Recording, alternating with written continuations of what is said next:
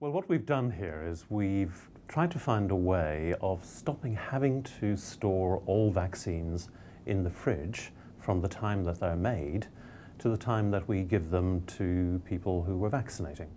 So the trick really in stabilizing these vaccines was to add a sugar that allows the vaccine to become coated onto a membrane in a form where it's stable.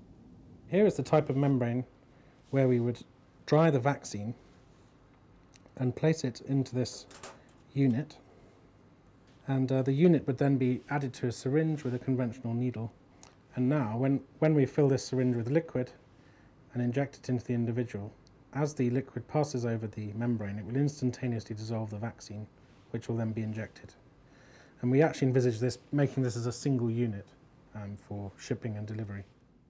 We've found that they are stable at 45 degrees for about 6 months, and at 37 degrees for about a year, and at room temperature and refrigerator temperatures probably much longer than that.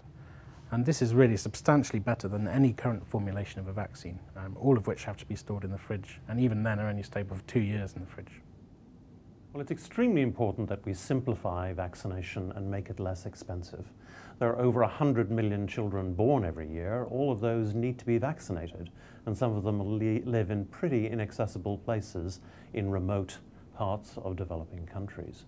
So if we can reduce the complexity of the vaccine supply by taking away the need to refrigerate vaccines, that not only will mean that we can do this less expensively, it means that more children will be vaccinated.